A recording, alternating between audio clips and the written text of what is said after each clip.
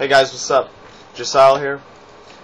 Today I'm bringing you the video that you have been waiting for, and I have been being bugged over and over and over and over and over about. This is the macros, and how I've got all my skills set up and all that good shit. So let's jump right into it. First off, I want to say I have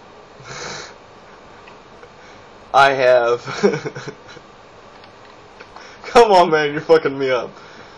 Alright. I do apologize for that. You obviously seen what just popped up on my screen. Alright. First off, I have gemmed 160 critical strike and 80 PvP power. I have gemmed that three times. Now, another gem that I'm using that you guys might not be able to, depending on if you can jewel craft or not, I have a 480 critical strike gem. This being because that is obviously better than a I think it was 320 critical strike. Yeah, 320. I'm only allowed 2 of them, so I have 2 of those, and then I have 2 of the 320 critical strike.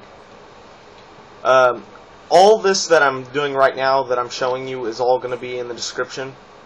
So if you don't catch it in this video and you don't really feel like slowing it down and stuff, then you can find all that in the description. So don't get too pressured over it. I want to say with this I have went to a critical strike because I've tried strength and that just didn't work for me. I've tried resilience and that just didn't work for me. But the critical strike, that really works. So what I've done is my main is a critical strike. If I can't get critical strike, I'll go for strength, and if I can't go for strength, I'll go for PvP power. That works for me. Now, this might not work for you guys, and it might work for you guys like it works for me. But that's just how I've got my stuff set up. It just works like that. Now, my expertise I have is it's supposed to be 6%, but I cannot drop it to 6%. So 7.81 is the lowest I can get it. My hit is supposed to be a 4%. Yet again, I've tried to get it lower. Reforging, I just can't. This right here is working out perfectly, because then it allows me to get all the strength and crit that I need in there. And even just going a full crit, I still have that much strength, which is fantastic. Let me see what else. Let's jump into my talents. I have double time, second wind, piercing howl, Bladestorm, mass spell reflection, because if you have anything other than mass spell reflection, you're retarded. I also have storm bolt. Now, a lot of times I will alternate back from storm bolt to bloodbath. Bloodbath just works. Storm bolt is just an extra stun for a lot of classes, like Warlock. You'll need an extra stun for. It just helps. I don't use Warbringer. A lot of people use it. I don't see a point in it. I'm trying to figure out why you would want to root a target over stunning it for the exact same amount of time. If you're versing any kind of casting class at all, you are fucking yourself, literally, because wouldn't you rather stun them instead of just rooting them? Because if they're rooted, they can still cast you. So a lot of people use Juggernaut. Juggernaut is great. Juggernaut is the one I would tell you guys to go with if you know how to use your charges. I don't really worry about that because I charge as much as possible. Every second I can get a charge is when I charge, so having 2 charges works perfectly for me. Second wind at this point is just too overpowered not to use. You don't have to do anything, it just happens, which is amazing. I usually go with Enrage Regeneration, and I'm not doing that right now because of second one, it's just too overpowered. Piercing Howl, we no longer Disrupting Shout because it shares a cooldown, a 15-second cooldown with Pummel, which is terrible. So most of us have gone to Piercing Howl or the Staggering Shout. One of these two. I go with Piercing Howl because it just slows your enemy, and a lot of times it's hard for a warrior to get a. You gotta have control of the situation, and with Piercing Howl, it just allows you to have control of the situation the whole time. Let me think. Why would you pick Shockwave over Bladestorm? Shockwave is great if you know how to. If you know how to actually, you have to angle it right. Otherwise, Shockwave is useless. If you do not hit your enemy, it is pointless. You just wasted one of the best things you could have. I don't like to risk it, so I always go with Bladestorm. Bladestorm just does a lot of fucking damage. It's unreal. Mass Spell Reflection, there's nothing to be said there, guys. If you don't have Mass Spell Reflection, you obviously don't know how to play a warrior, and that's why you're here. So please I don't want to see, if you're not a tank, I don't want to see you with these. I don't want to see that. It's not supposed to be like that. Mass Spell Reflection is just a need. You will use that over pretty much any class you verse other than a warrior. That's all there is to it. You can verse them with hunters. You can Mass Spell Reflect a trap and shit. It's just amazing. The spiders that cast the web and shit, you can Mass Spell Reflect a web. So if you don't have Mass Spell Reflect, you're hurting yourself and you're hurting your team, which I don't really recommend that. This level 90 is all up to you guys. I would not pick Avatar. Avatar is terrible. It's a 3-minute cooldown, which sucks. Which means you're only gonna, if you're doing 2s, you're only gonna be able to use that once. Bloodbath is awesome. You can use that over and over and over and over in an arena. Along with Stormbolt. I mean, you got a minute cooldown, a 30-second cooldown. That's a stun. That's just more damage. I mean, it's simple as that. I go with Stormbolt. I go with Bloodbath in an arena because I like to mix it with a Bladestorm because they're both a 1-minute cooldown. It just works that way. But if I'm just versing friends and stuff, I use a Stormbolt just for that extra stun because sometimes you need it. Now that I've got all that covered, I'm going to go with Glyphs now and show you guys what I've got. Bull Rush is a great glyph. 15 additional rage. There's not really much more to be said about that. Death from Above, you need this because it reduces your cooldown by 15 seconds. That allows you to use your heroic leap way more than you could imagine. Especially in 2s, it helps. The next one I have is Glyph of Colossal Smash. That's a must-have. If you don't have that, you're doing something wrong. Last but not least, we're gonna go with the minor glyphs. These are pretty much all how you play, how you feel you should have them. They really don't mean anything. A lot of the small glyphs are just like this one right here, Glyph of Blazing Trail, just leaves flames behind you. That's it. As you could just see there.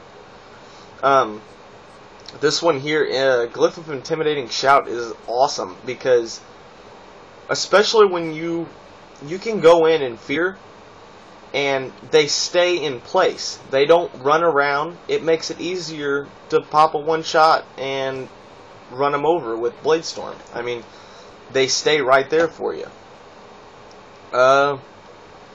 That one right there is nothing fancy. It just makes Your deep wounds are even bloodier than normal. That's it. So that's it for all the glyphs and the talents, and that's it for that. Let's see. Let's go to macros real quick. My macros I have set. I have my one shot is shit, I just forgot what that was called. Number sign show tooltip Bloodbath, because Bloodbath is my longest cooldown, so I'd like to see it when I it'll show you when the cooldown's over, my numbers and stuff. So like the number will be like 35 seconds. That's showing me that there's 35 seconds of my highest cooldown left, which that'll tell me that all of them are then ready. Okay, I have /cast Recklessness, /use Prideful Gladiator Badge of Victory, /cast Skull Banner. The Flask and stuff like that, they only help when you're just dueling one-on-one. If you're in arena, that stuff doesn't help. But I always keep it there just in case, because I'd like to be able to pop my one shot and have everything working for me when I'm versing a friend. And then /cast Bladestorm, just to finish it off. Now, my charge, this is very important to have. The /Cancelaura Bladestorm. This being, now I copied this one from Bajira. Bajira is a great player, and that's all that can be said about that. He's just a fantastic player. He knows how to play. He's been playing for way too long, and he uses it. And what this does is, we're going to blow this. Where's it at? We're going to blow this, and then I'm going to charge. You see how it stopped my Bladestorm, and I was immediately able to charge? That's because of the /Cancelaura Bladestorm. It will immediately stop your Bladestorm so you can pull off a charge. And then it's /cast charge. That's all that there is for that one. We're going to go to, I got it as set as retaliation. It's a /Cancelaura Bladestorm, because if you're in a Bladestorm and you need to stop to get some health back, that is a great way to stop, is so you don't have to charge in, it just stops it right there. You can, I got Disarm on there in case I'm targeted on somebody, they can immediately stop doing too much damage to me. Defensive stance, which is just to make sure I'm in defensive stance. You should as an arms warrior, you should always be in defensive stance. That's all there is to it. Die by the sword, commanding shout, just to make sure I'm constantly buffed. Rallying cry, Healthstone, and then the potion, you can actually use the potion in arenas, which is great. The Flask, you cannot. I'm not sure why, but they just don't allow it in arenas. So I still have that on there in case I'm versing, like I said, friends. Now, my next one I have is Shield Wall. That's macroed. It's got a lot in it as well. It's /Cancelaura Bladestorm, Disarm, defensive stance, pretty much the same thing. Mocking banner, and then Shield Wall. Commanding shout, just to make sure I'm buffed. Prideful Gladiators, Emblem of, I can never pronounce that word, Cruelty, whatever. And then another healing potion. And these work great. They keep my health up. My health will be down to 3%. And I pop one of these and my health is 50% again. It's just, it works that good. This is another one. I'm going to tell you how this one works. I'm not going to go through here and explain it too much. It'll be in the description. But what this does is it allows you to throw out a banner and then by clicking the same button, intervene to it. which is just another way of like heroic leaping. It's kind of the same thing. All you have to do is click it twice. You click it once, set the banner, click it again, and you automatically intervene to it. It's fantastic. That's all going to be in the description. Everything I just went over is all going to be there. So if you have any questions, please feel free to get a hold of me somehow. You can go to my website. You can add contact there, and I will get all those emails. I get every email from notifications on my my videos. Anytime you send me a message through YouTube, I will get it. Facebook, I get all those messages. I have given you guys so many ways to get a hold of me. So if you have any questions, just in the description, it also tells you how you're able to get a hold of me, step by step. So, what else should I do? James, you still there? Yeah. What do you think? Anything they should be knowing? What do you do? You've done macros and all that, haven't you? Yeah. What'd you think of all that? Honest opinion. You missed more important stuff, like, not stuff what's included, like share and throw, disarms. Oh, like a rotation? Yeah, you missed the rotation. Well, right, if I was doing you, I would have disarms in there. You want to do that? Why would I do it? Huh? What do I have to do? You want to explain the rotation? I'm kind of tired.